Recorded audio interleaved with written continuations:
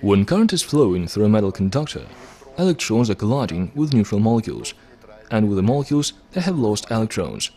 A moving electron can remove another electron from a neutral molecule. In this case, it loses its kinetic energy and forms a new positive ion. It can also become part of a molecule that has lost an electron with a positive ion.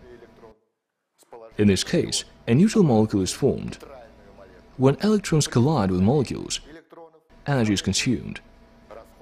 This energy turns into heat. Any movement that has to overcome the resistance requires some energy.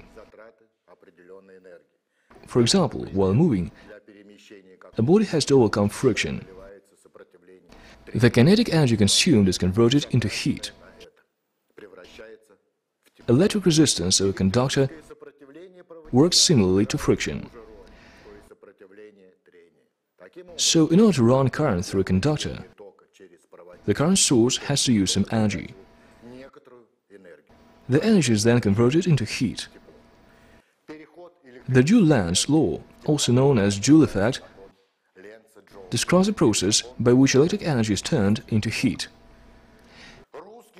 James Prescott Joule, the British physicist, and Heinrich Lenz, a Russian scientist, simultaneously discovered the law independently from each other. They found out that when current flows through a conductor, the latter produces heat.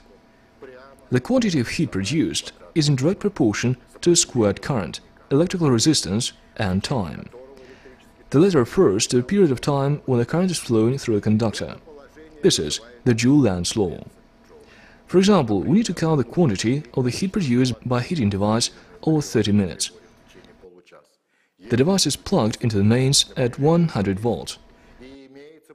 Its resistance is 24 ohms. The on time in seconds equals 1800 seconds. And now let us count the quantity of heat produced by the device. The voltage squared divided by the resistance and multiplied by time gives us a quantity of heat equal to 907,500 joules.